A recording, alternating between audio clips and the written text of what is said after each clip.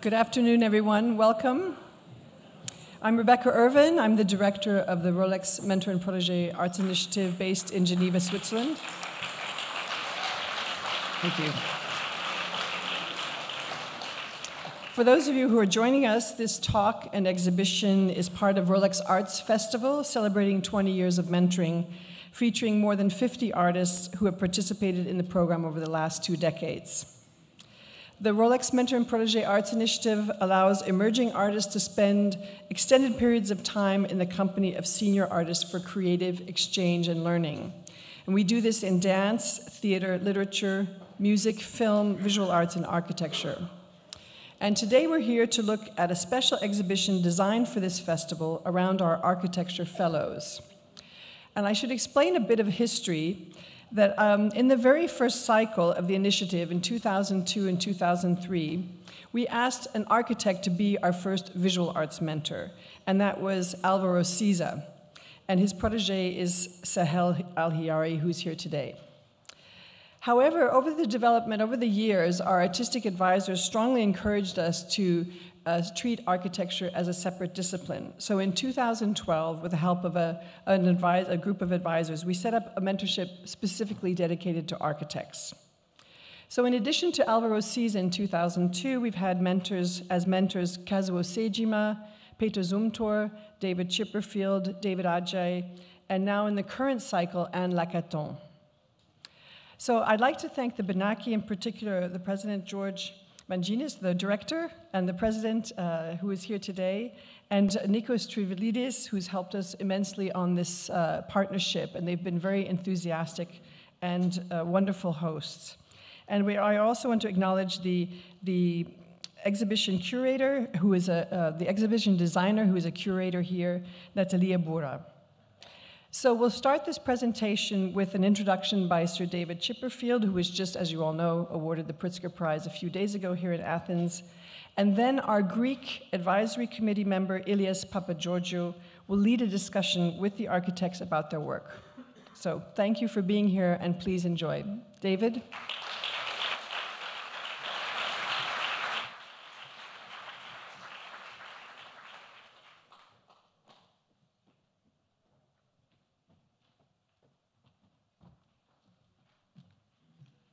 Thank you. I'm just here to say a few points about it. First of all, clearly I must say something about the Rolex program, which is really an important program. And I enjoyed enormously working with my mentor, Simon, my protege, Simon, who was a mentor as well.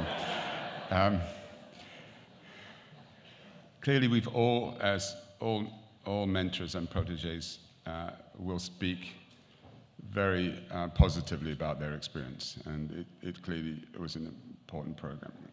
For architecture, I think it's a unique chance, and it's a more difficult one because we don't have performance in the same way. What we work on is sort of a more complex process, but in a way, it's a really important moment to think about the sort of generational dimension of the mentoring program, because that's what we have the chance to do, is to talk through our experience, not always good, but certainly we're experienced, and transfer our experience to others. In architecture, and I presume in the other arts, practice is really fundamental to ideas. You know, ideas don't really exist independent of practice. I mean, there are ideas that are independent of practice, but I think that ideas which are somehow shaped through practice are increasingly important. And at this point, where we are experiencing a real shift of priorities and concerns to do with climate change, within my own practice, I know that the way for instance, we're trying to apply concerns and theories about energy, material, and all of these things, the only place we can really test the relevance of some of these ideas is through practice. Because as soon as you try to apply theoretical criteria by the engagement of new concerns about energy, material, etc., etc. They're only really tested in practice. So this discussion that one has with your protege, I think is a really interesting one, because in a way they're asking of you things which you know about, but at the same time, in a way, destabilize you about the strength of that. I think the other thing, I mean, again, I would say that the thing that we're learning in architecture is that the models that we have developed and the practice we have developed and the way we've developed practice is going to be less and less appropriate. Architecture is an incredibly collaborative process, but over the last 30 years, it has tended to be increasingly identified by singular things, singular buildings, singular objects, singular architects.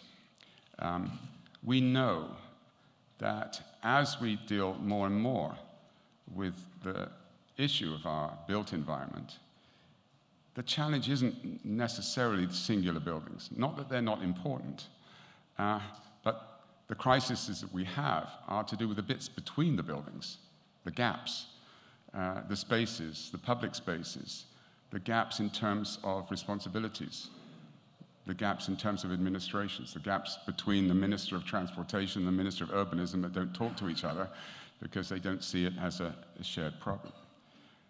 We are going to need to learn to work in very different ways.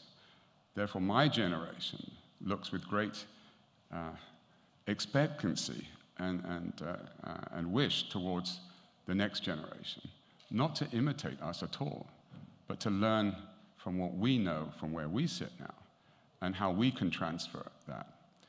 And of course, the paradox is, as a young architect, probably the thing you really want to do is just build something. We get our thrills as architects out of building physical things. I mean, that's our reward, that's our stuff, that's our performance.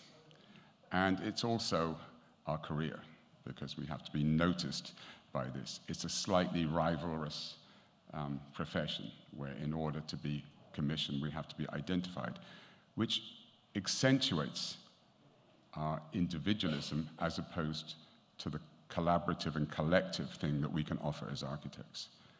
The next generation, I'm looking at many in this room, I presume, really have to think about that model. And I'm very encouraged how the next generation is thinking in different ways. And I think it's very indicative that these protégés have decided not only that they need to talk to us, but they need to talk amongst themselves. And I think that's a really fascinating evolution, and probably unexpected evolution of the mentor-protégé program. So I think this is something unexpected, but I think necessarily and a very interesting development of the mentor-protégé program. Thank you very much.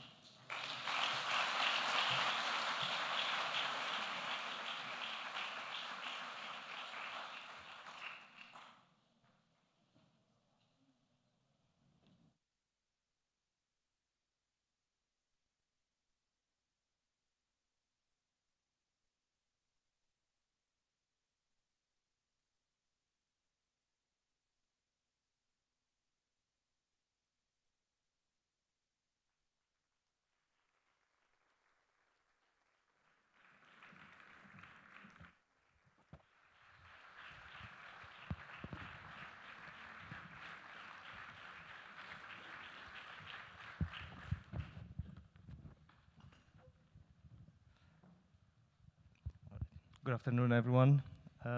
Thank you all for being here. What a week. I don't remember when it was the last time, I think probably never, that we had so many architecture events in Athens.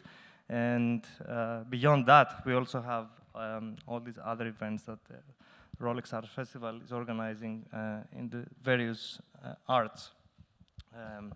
Once more, congratulations to David Chipperfield on the Priztker Prize that was awarded this week in Athens.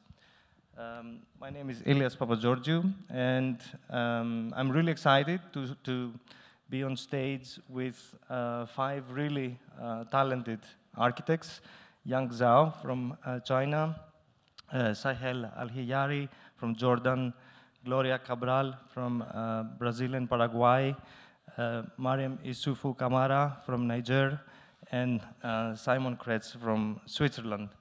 And as you probably know by now, we are here because there is also an exhibition with work from the 5 architects. So I would really like to start and maybe start with Sahel and ask us to speak briefly about the project and also why you chose the specific project in the exhibition. Good evening, and thank you. Basically, the project I chose is a residential project. It is in Jordan, and I think what it does, it represents a confluence of conditions and challenges that the project grapples with, actually.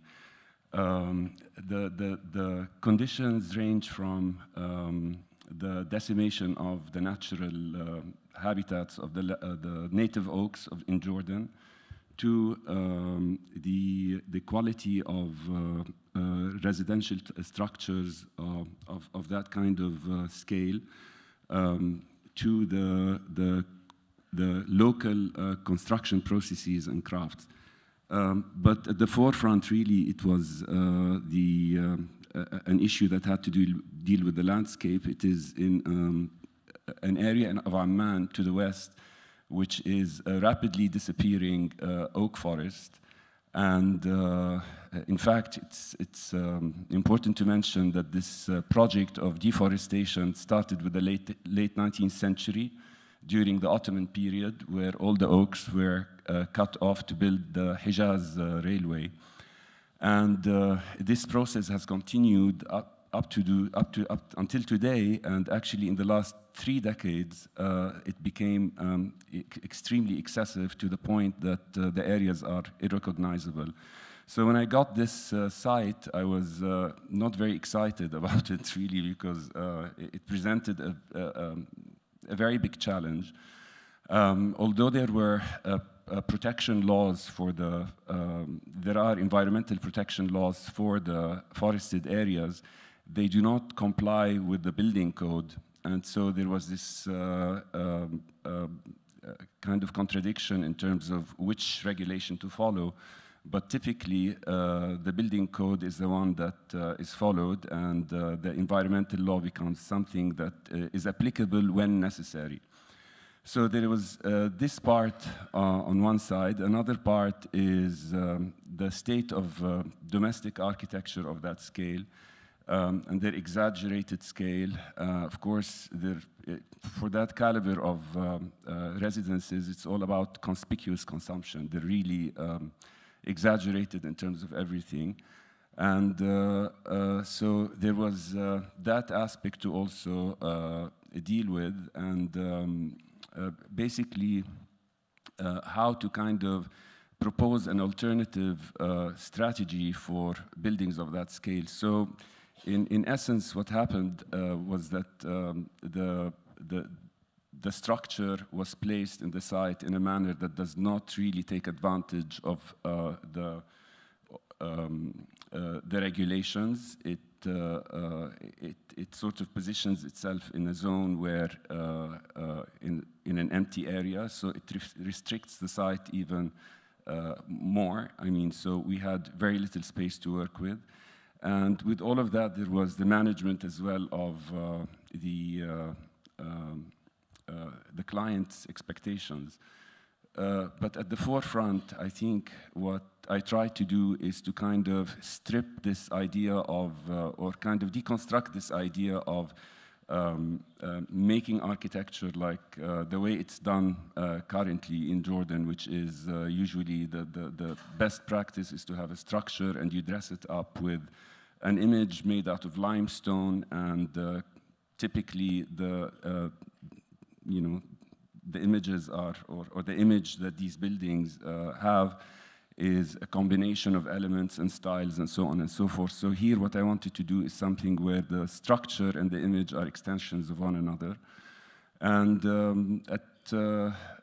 another part of this was to kind of internalize the substandard construction techniques that we have, and to kind of internalize it and make it part of the design strategy. So the structure was made out of reinforced concrete, but then it was sanded by hand. I used the local stonemasons to sand it down, giving it this kind of effect that, or surfaces that are not even imprecise, they undulate, they sort of, they're reminiscent to kind of skin or flesh. And so it's really, I think it's, what interests me is not the final form. The final form, of course, is what it is, but it's actually what actually generated it, which were these conditions. Yeah. And should we assume that you have these little acorns, right? Yeah, the acorns we call them from the site, yeah. In Greek. In the exhibition, do these relate to the site? Yes, it is really kind of a commentary on this deforestation project that is going on, and of course, at the time where we're facing colossal challenges with the climate. I mean, it's not really a good idea to cut off trees in a country that doesn't have a lot of water, and climate is rising. And so, yeah, that's the, and that was something from the site. I couldn't bring a piece of concrete, so. And Yang, you're also presenting a house, so perhaps you can speak about it a little bit. Yes, okay. Good evening. I'm very happy to be here to present my work. And I chose this project first because it's the first project I got realized after I moved to Yunnan province. And the city now I set my practice and I live is called Dali. It's a small city, and I designed this house for an artist and his wife. And the house is organized around a series of courtyards, but in a quite free way. And the typology of this courtyard is quite similar to its neighbors. There's vernacular houses we can find in that village, and also in many villages of my city. And after they moved in, and the video I presented was shot 3.5 years after they moved in. And they really created a unique small universe in this house. And it talks a lot about the qualities of my city, its climate, its culture, its way of life. And this is what I want to show in this exhibition. And yeah, that's pretty much why. And you said that we are supposed to sit on the chairs, right? Yes, I just moved the chairs just right in front of the film, so we can sit on the chair, and the chair is, I mean, the link to buy the chair is provided by the wife of the artist. So it's actually quite similar to the ones we can find in this house. Yeah. So let's move now to Paraguay. Gloria, you're presenting a project there. Tell us a little bit about it and why you chose it. Thank you, Ilias. For me, stay here is like stay at home because I spent 4 days here in this room with the students making a workshop, and I really, really enjoy this process with Ilias. Thank you for this. I don't have a biological child, but my buildings for me are like my children's. And Teleton for me is like my first child. And was really intense process because we have a deadline really close that normally we have more time to develop the project and to build too. But Teleton is a foundation and have a marathon, TV marathon, and we had a short time to finish the project and the construction too. And for this, I needed to move my office for the construction place and finish the project in the construction moment, and was like a really strong experience. And when you see the final process, the final project, you see that the more important build that we do was build for shadow, like in this picture.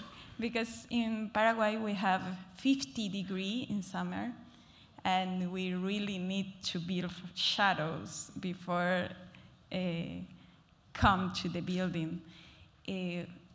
We need air conditions, but less if we build these shadows, if we protect with another kind of strategy.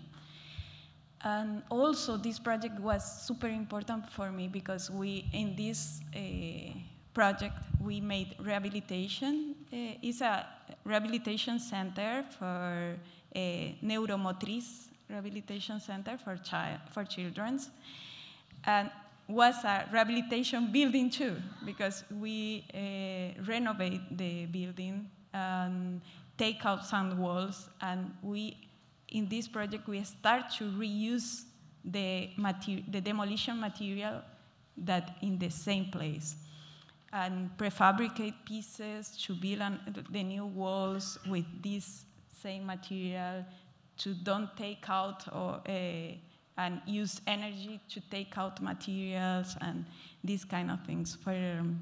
Yeah, I choose this project too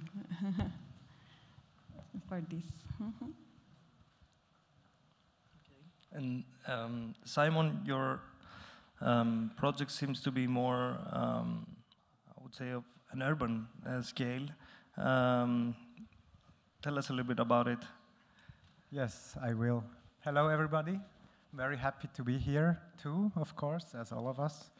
After yesterday evening, I think I should have showed the highway project, of course. I'm sorry, I didn't think of that. And it would have fitted well, since our discussion, the discussion with David was always about urbanism. But I brought another project for the exhibition, which is a work in progress. So it's not built yet, but it has to be delivered next year. It is a public space.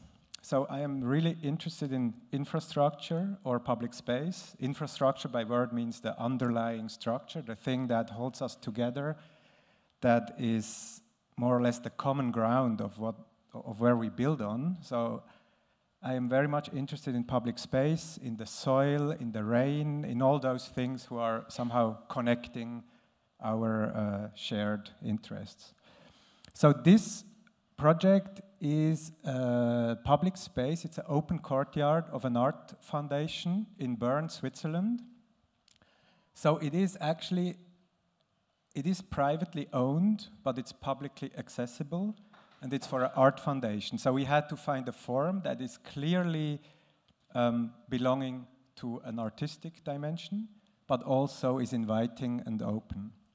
I chose it for a couple of reasons. First, because it's a public space, of course. As I said, I'm very interested in the public space. So as you will see in the exhibition, it's not only the pavilion, it's the whole, actually the ground, it's the caring of the trees are protected. The building is protected too. So it's all about the whole public space as an entity. Then the second reason why I brought it is because it's an arts foundation that hosts exactly, I think, 75 individual rooms for artists. So I thought it's actually a good metaphor because we are now more or less 70 fellows. So we could all have one space. And the main question was not about the space, but about the space in between, the space where all of us could meet, hang around, and have a creative environment. So I thought it could be something. The third reason why I chose it is because it was from day one, it was a cross-disciplinary project. So we had a sociologist, visual artist, landscape artist, ourselves, our office, and also an engineer. So from day one on, we were a team together, and we worked on it. So I thought it's also interesting to have a cross-disciplinary project. And I have a last reason, I think. No, two more reasons why I brought it. One is because it was also a chef who was part of the team. She is half Korean, half Swiss, and she explained me how to reuse old zucchini and to make kimchi and all of this kind of stuff. And I think it's interesting because the use of the pavilion is to provide healthy food for not only the artists, but also the public. And when the pavilion is open, it's like a kiosk, like an open device that serves healthy food. And when it's closed, you can sit, you'll see in the exhibition, you can sit in and use the shelter when it rains. Sometimes it rains in Switzerland. So you can use the sheltering roof in order to listen to the chirping birds in the trees, or other human beings if you want. And then there's the last reason, which is it's not fully financed. So if everybody in this room today who would like to contribute, I'm more than welcome, and I will wait in the exhibition. Thank you very much. I think you had some fans last night at the event. All right, and this roof is really interesting. Can you say something about it? And I also saw the stones that are placed in the exhibition. Do somehow relate with the object? Yeah, that's true. I didn't talk about the roof. Well, it's the roof is a collaboration with an artist. Her name is Miriam Sturzenegger, and she's an artist who does a lot of casting.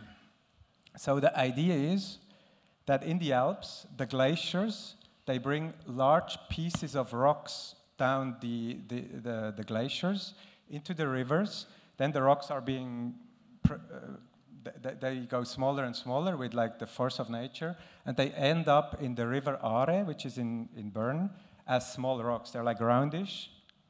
And we collect, the idea is to collect all the rocks from the riverbed, because you anyways have to collect them, otherwise you dam. So, and we use that as the basic material for the concrete roof. So it's on-site concrete. And it should be built on the ground, because the ground is full of asphalt, and we want to take the asphalt away because the trees are dying, because somebody put asphalt on it. So we want to have the soil again. And since we take the asphalt away, we will have a ditch, and this we can use for the cast. At least we hope it will work. It's, yeah. The vacuum is a problem, but we'll see. Very nice. All right. And Miriam, you're presenting very interesting. It's an adaptive reuse, right? A project. Maybe tell us a little bit about it. Yeah, thank you. I think I picked this project for so many reasons. One of the reasons being that I developed it right before my mentorship. It was built, it was the construction finished right before my mentorship started. So in a way, the project is also almost like a marker of my evolution as an architect, so to speak, where this was sort of before mentorship. But most importantly, well, the central reason is that it's a project that captures really all of the different issues that I tend to gravitate towards as an architect, and sort of an introspection of what I tend to deal with or tend to focus on in the practice of architecture, and which a lot of times have to do with socioeconomic issues, cultural issues. And this is a project that is in a rural area in Niger, in West Africa. And it was supposed to be, as you said, it's an adaptive reuse project, which means that actually the image that we're looking at is only half of the project. The other half is an older building, which is made out of mud, which was a mosque. And it was built by a mason, a master mason that was very famous in the country, and who actually turns out won an Aga Khan Prize for Architecture in 1986 by designing a similar mosque. And it was a set of 4 of them. And the village wanted to destroy that mosque and turn it into, make a concrete replica of it, in the hopes that it would make for a more durable, more lasting, and less maintenance of a building. And then when we intervened, we made the argument that not only should we protect that old building, because it's sort of a wonderful trace of traditional architecture for the region, and also something that we can learn from as practitioners, as architects, but that we could do that, keep that building, make a new mosque, essentially make a little campus for under the cost they had, the budget that they had. And in a way, you know, this project is one of those exercises that we often have to do in my part of the world, where the cost of architecture, the price of architecture is always really central. What we do is incredibly expensive. And so it's a dimension that we always have to keep in mind. And so the idea was to create this campus almost in the end, where we kept the old building and turned it into a library, which was incredibly contentious, because this was a mosque. There was a lot of discussion back and forth in terms of how do you turn a place of worship into a secular space, and what does that mean? And then there's a discussion with this new mosque that you're looking at right now, and what that means, and the place of different parts of the society inside of that building. In the previous mosque, it was a sort of a men's world, where only men really went there. And we were really interested, because this project was also a collaboration with another colleague of mine, who is from Iran. So it was sort of this thing where both of us were from Muslim countries, both of us were women, but we were trying to make this place of worship that is most of the time reserved for men, especially in that part of the world, and try to figure out what the place of women would be in this project. And in the end, it ended up becoming this campus for that reason, in the sense that we needed to make space for everyone, women included, but also it created this dialogue with the community that led us to create a place for apprenticeship, really, a place where there could be workshops, where there could be literacy courses, because this is a place where the literacy rate is about 15%.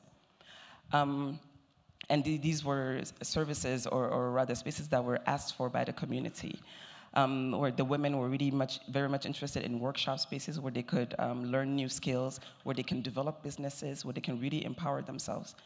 And so it just really became about this kind of dialogue, and about what is the place of architecture in a context where you have so many different levels of challenges, and how do you address them all? And also, how do you address, in a context of rising sort of almost extremism, which is something that we see the world around.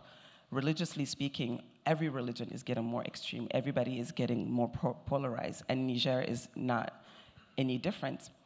So the project ultimately was this dialogue between secular knowledge, religious practice, and try to figure out how to make one not contradictory to the other, and how to allow them to live in harmony with each other. And I felt that this was very much a current topic, today. Again, a very universal topic at this point, because of these tensions that we have everywhere, and how polarized, the world has become. So that's that. You spoke a little bit about the cost and the making of the project. Maybe something people can see more in the exhibition, in the beautiful video. But I did see some impressive interior spaces with some curved arches. How did you achieve that? That was actually really the biggest learning points, of this project. So first, to bring back the old building to life, we were able to find the original masons who built it, who came back and redid the building, and we were able to sort of participate in that process by providing new ways in which the material, which was mud, could be improved somehow, so that it didn't need as much maintenance. But then we experimented, well, not experimented, this is a material that we use a lot, with compressed earth bricks for the new building. So it's still an earth building, but in a new type of earth building. And it was a collaboration with masons that we brought in from all over the country, actually, who could make these, you spoke about the interior images, and in the exhibition you will see them in the film, where they made these incredibly exquisite domes inside. And it was very much a dialogue of old and new, where we have this very, very strong concrete, curved beams and columns, but at the same time you have these incredibly delicate, brick domes that were made by hand, just one brick at a time, no tools, no formwork, nothing, by these masons that were flown in from different parts of, not flown in, driven in from different parts of the country. And essentially ended up being a project where all the different, it was a very hybrid team from just different specialties, where everybody just walked away from this project having learned so much, having sort of added so much to their own sort of arsenal as builders, as constructors. And that's, again, another benchmark that we often look for when we're working on projects, especially in places like these, where it's a desert area. We don't really have access to many materials. We really can use earth, recycled metal, because we have no wood, and cement. And so it was really about trying to figure out, how do you make this architecture just about architecture, about spaces, about, forms, rather than all the other things that we could do, or that, in other parts of the world we have access to.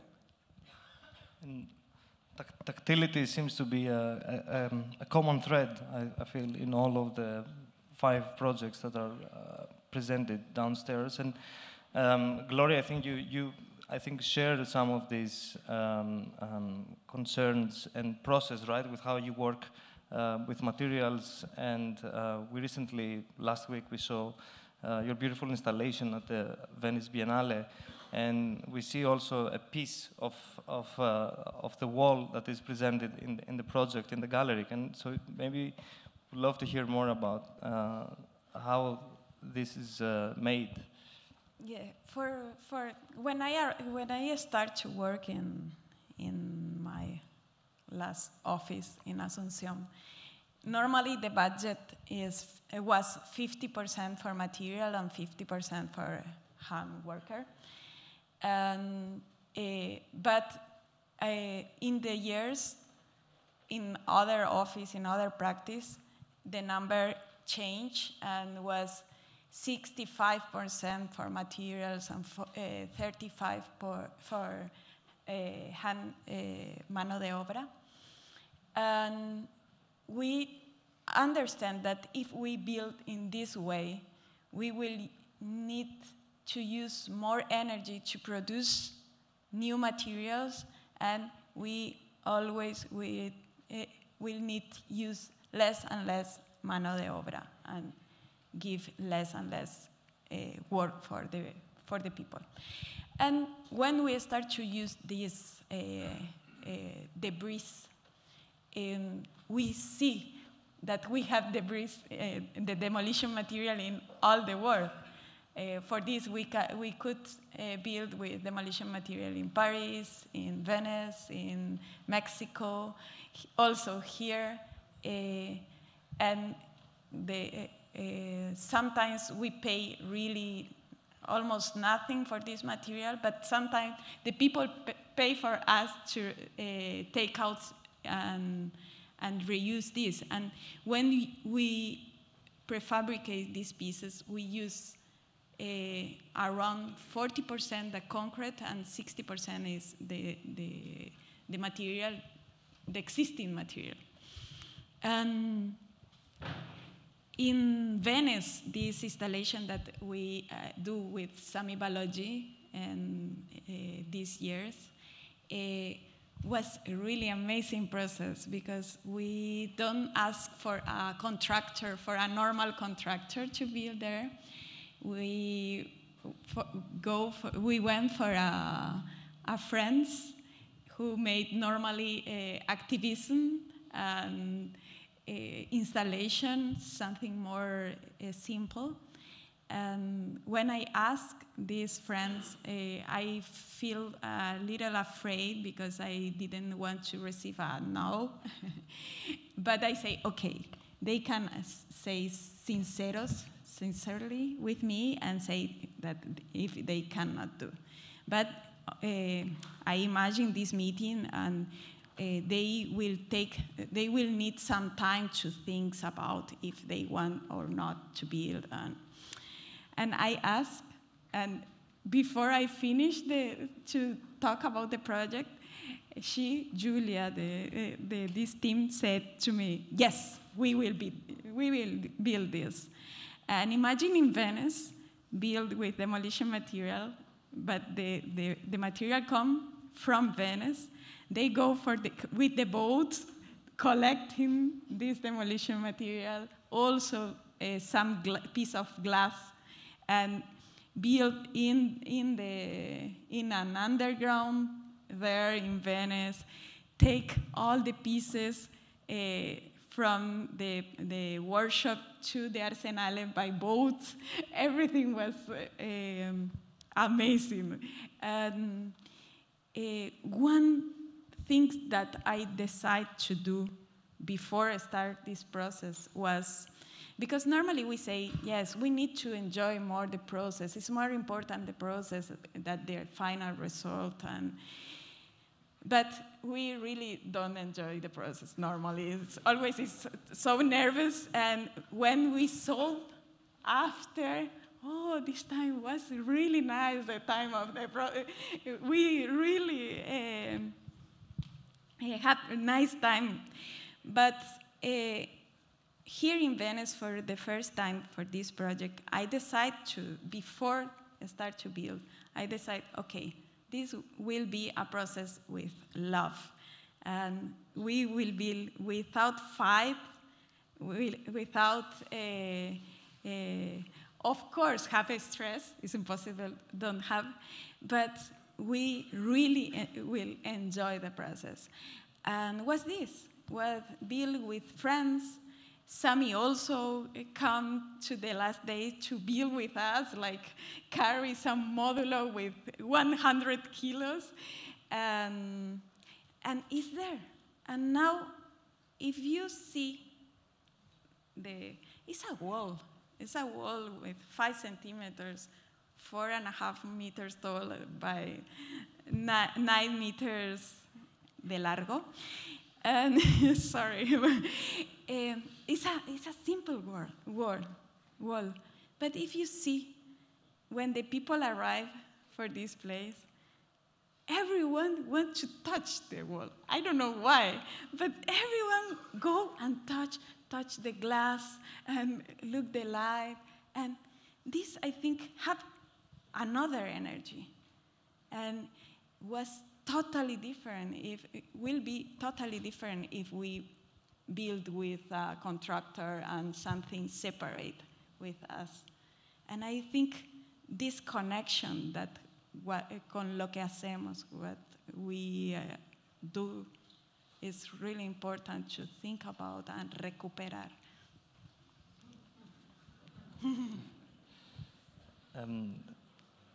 Sahel and Yang, you were the first two, let's say, proteges participating initially it was a visual arts program, but it was with an architect. So you were the two first architect proteges. So it's been a while. Since then, you have both an established practice and career right now. So I was curious to hear maybe how the experience, the exchange of the mentorship program has maybe affected or contributed to your career right now. Well, I think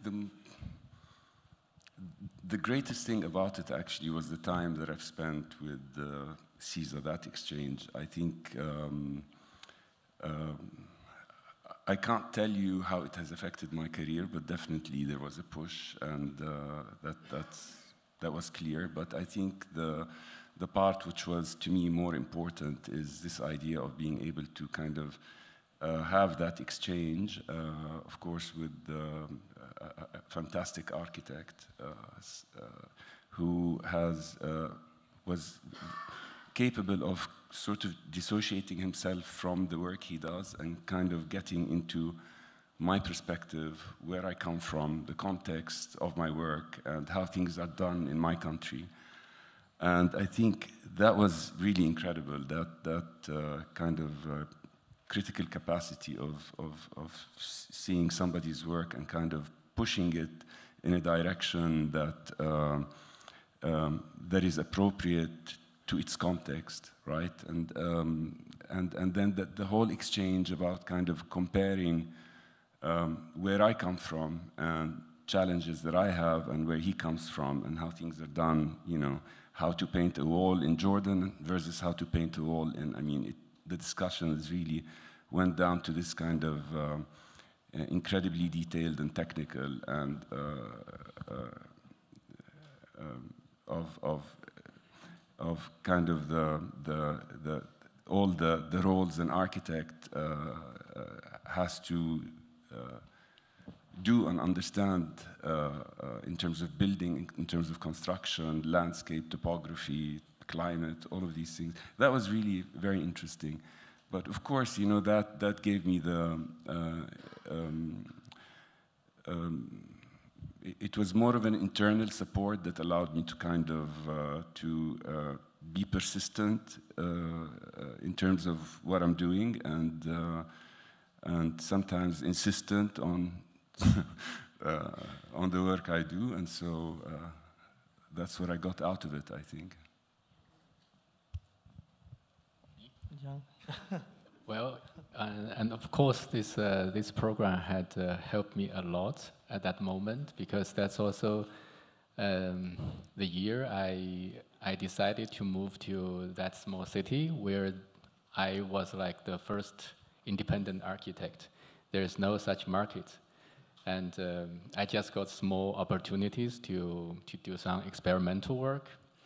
And so when I got this kind of recognition, it was a tremendous help to my career. And I got several projects later on. And also, this project itself brought me a very important project. Well, Sejima almost created this project, this home in Kesenuma. And also I have to thank Rolex for sponsoring this building. And yeah, it was a very inspiring and also very intense process, because the whole thing happened during 10 months from the first time we visited the site to the completion of the project. And Sejima didn't tell me what to do, and she just looked at my design and expressed her impressions about what I did. And when she felt something is really inappropriate, she would directly point it out. And I just realized, but she never analyzed things. She just pointed out from her very strong intuition, I would say. Yeah, I think that method influenced me a lot. But I came to realize that quite later on, like in the coming years, when I was slowly realizing several of my own projects, I came to realize, oh, when I design, I make decisions quite similar to what I observed from her way. So I think, but because that year was so intense, I didn't have really much time to reflect during the process. But later on, I came to realize little by little. I think that influence is tremendous on me. Yeah. I just want to add that the effects actually transform with time. They never remain the same at the beginning, kind of when you go through this mentorship process. It's one thing, and then as you kind of develop and work, it completely transforms, and you start to see things that you're doing in a certain way that, and you know where that is coming from, right? So, yeah. I think it's like a reference you can always come back to, like even now, because he has works all over the world and even in China. So when you go to look at his recent buildings, it's like, oh, you think about it, and you think, oh, she would make this kind of choice. She thinks this is significant, and that she doesn't care. And this kind of thinking is like always influencing my approach to design. We have very little time left, but I would like to see if someone from the audience has a question. Nope. Okay, maybe after everyone sees the exhibition. But Miriam, I'm just one last question. I'm curious because you mentioned that your project was actually done before participating in the mentorship program. So I would be curious to listen to your thoughts. You were a recent, actually, protege of the program, and how that program has affected where you are today. I mean, I completely agree that it's an impact that is almost like a ripple effect. You know, it has one initial impact on you during the process, at the end of the process, and every year after that. You know, it's almost that it's forever changing you. And for me, I mean, obviously, it's still ongoing. These impacts are still quite strong. But it was very interesting also because I came to it, you know, already knowing the kind of architect I wanted to be. I already knew certain of the very specific things that mattered to me in architecture. But it was incredibly important in helping me reaffirm those. It was also an issue of confidence. And I think it's an incredibly empowering process because it teaches you to really trust this voice that you have, and not only to develop a voice and be firm in it, to trust in it, and to know how to maybe even almost be kinder to yourself in terms of how sometimes, you know, we're our worst critic. I certainly was. And it was just incredibly empowering because one of the things that was difficult for me was that role models for someone who comes from where I come from are non-existent. And that was incredibly important. And it was having that kind of support, having, you know, beyond the exposure, but just really sort of this reaffirming of, you know, your skills are good, your voice is good, you know, here's how you develop it further, here's how you make it stronger. Here's, you know, those are the things that we need. And that is one of the intangible things beyond, you know, just teaching you the craft, but that's actually what follows you, and that's what takes you and propels you continuously. Thank you. It was great to have you here and hear about your work.